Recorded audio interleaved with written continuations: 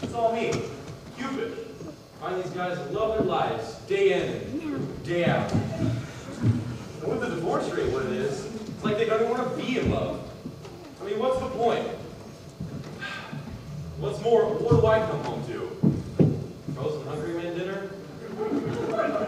Reruns of Golden Girls? So lonely. Indeed.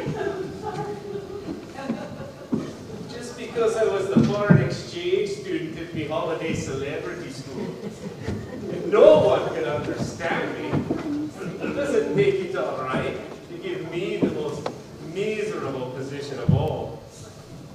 Listen, I don't have any gold.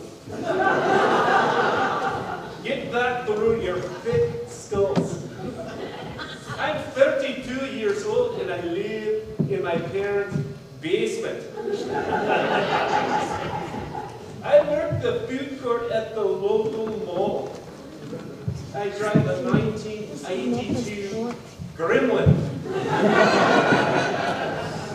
I've been kidnapped 184 times in the last 5 years. And frankly, I'm getting a little ticked off.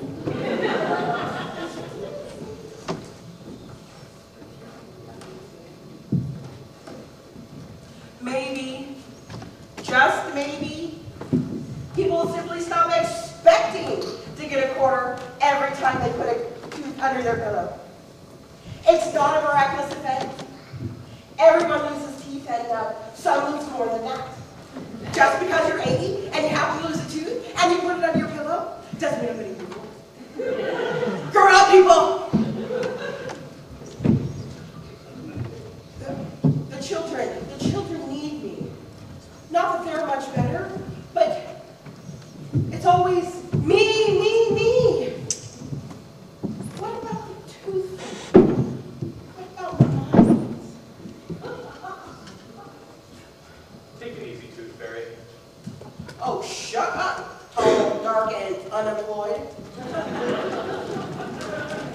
Words hurt, Tooth Fairy. Oh, get over it, Bob. Anyway, we're here to show you what the blue-collar celebrities have to put up with every day.